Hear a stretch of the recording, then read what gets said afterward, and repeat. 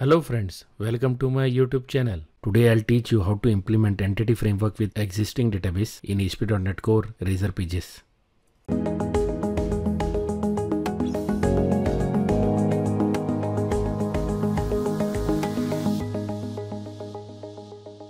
In this video I am using Northwind database. All the details regarding Northwind database are available in the video link available on the right hand side. So let's start. First I will install the entity framework package. Hence I am opening NuGet Package Manager console. Here I'll paste the command for installing the package.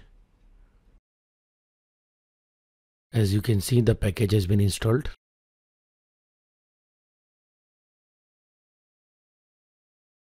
Now let's move to the Solution Explorer. Now I'm adding a model class to the project.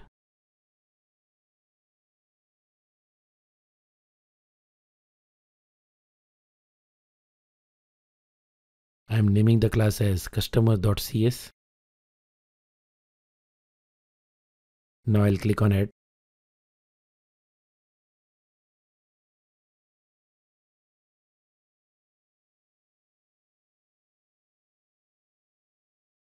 Here I'll be creating some properties. You need to make sure that the name of the properties should match the names of the fields in the table. For example, this particular field customer ID is a string field in the database table and the name is exact copy of the column name. The second column is contact name. You need to make sure that the data type as well as the name of the column is exact match in order to entity framework to map it to the table and fetch the data.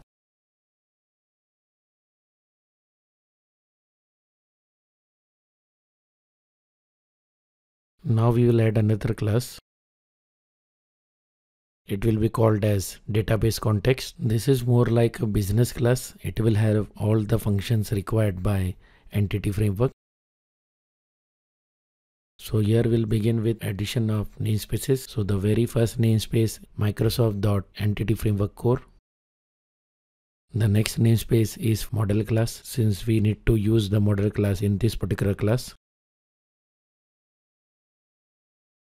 Now here I'll inherit the Entity Framework Core database context class or DB context class so that I can use all the properties and functions here. Now I'm making a constructor of the class.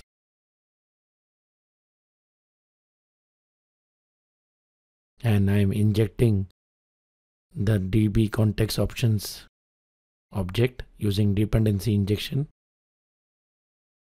Whatever I am doing is a standard and you will have to do in all the projects where you are using entity framework with .NET Core, in ASP.NET Web Forms and ASP.NET MVC.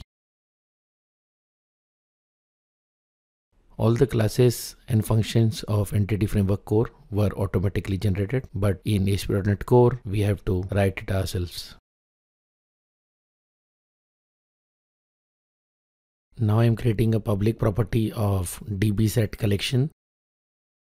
This particular collection will be of model class, and this particular collection will hold the data which is fetched from database using entity framework. Now we are done with the DB context class.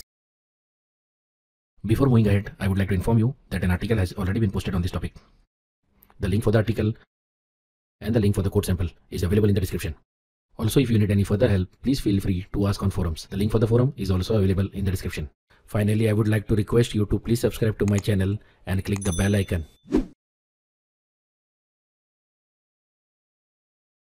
Now I'll be opening the app settings.json class. Here I'll be adding the connection string to the Northwind database. Here I am adding a new key, mycon, and this particular connection key will be used in the startup.cs class later on to fetch the connection string from the app setting.json file.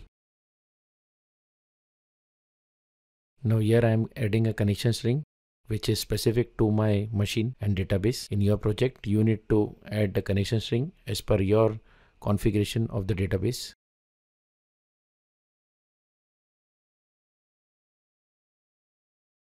So that's it, we are done with the connection string. Now again let's move to the Solution Explorer. Now I'll be opening the startup.cs class. Here we'll be adding some settings in order to connect to the database. The very first thing I'll do is adding the namespace for Microsoft.Entity Framework Core. Now I'll create a public property of type iConfiguration interface. Now inside the constructor of the startup class, I'll be initializing this particular property with the object of the configuration class, which is injected using dependency injection. Now inside the constructor, I'll be initializing the configuration property which I had created earlier.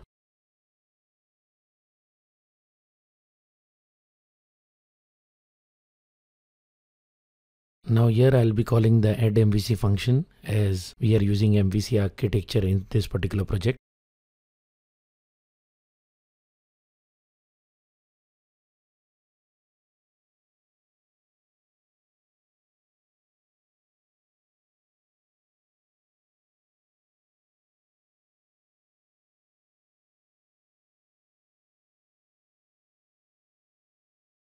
The next thing I'm doing is creating a variable to store the connection string, which will be fetched from the app settings.json. In order to fetch the connection string, I am making use of the configuration property.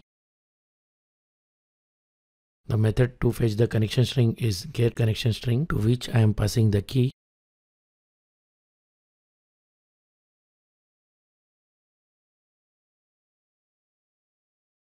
Now we'll make use of the addDBContext function, and this particular function is used to specify the database that you are using, SQL Server or something else, and also which connection string you are using to connect to the database. So as you can see, I am making use of lambda expression, and I am calling the function use SQL Server, to which I am passing the connection string variable.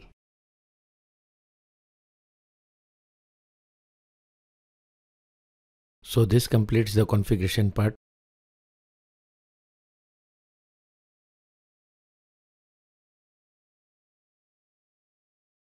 Now I am opening the index model class.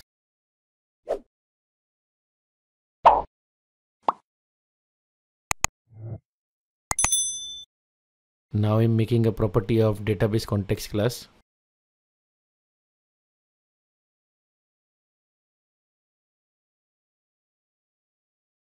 Now I'm creating a constructor of index model class, to which I am passing the database context class object.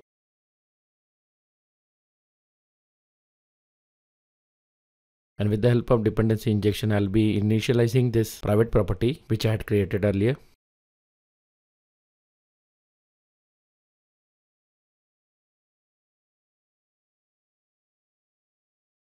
Now I'm creating a public property of customers collection, and this particular property will be used in the Razor page for populating the HTML table, or in other words, our grid.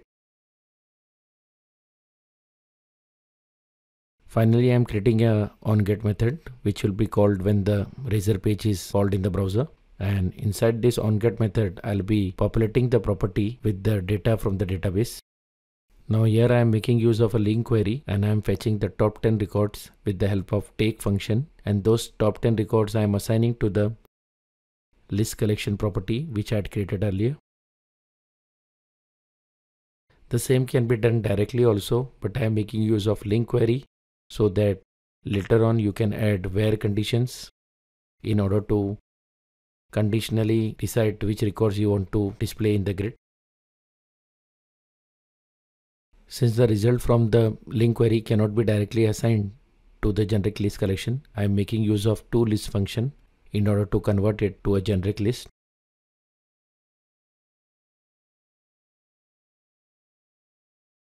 And that's it in the index model page, and now we are moving to the Razor page.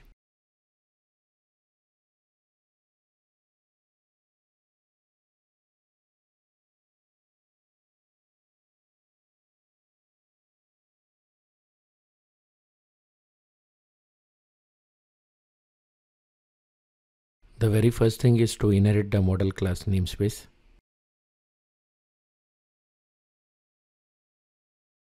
Now here I have created a heading as customers, as we will be displaying the data for customers. Now here I am creating an HTML table, and in this HTML table The table rows will be generated from database using a for each loop.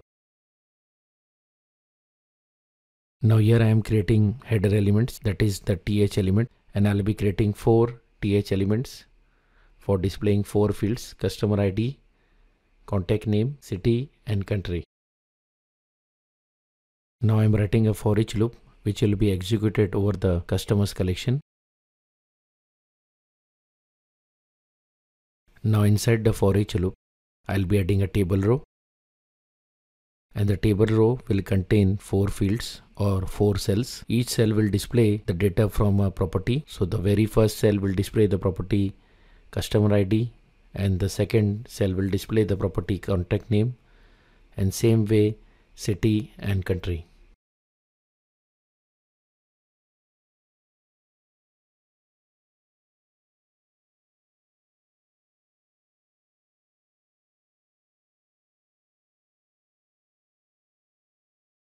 Now you can see the data from the database has been successfully fetched using entity framework. So with this we come to the end of this video. Today we learned how to use entity framework in ASP.NET Core result pages. Thanks for watching. Please like, share and subscribe, and don't forget to click the bell icon. Goodbye.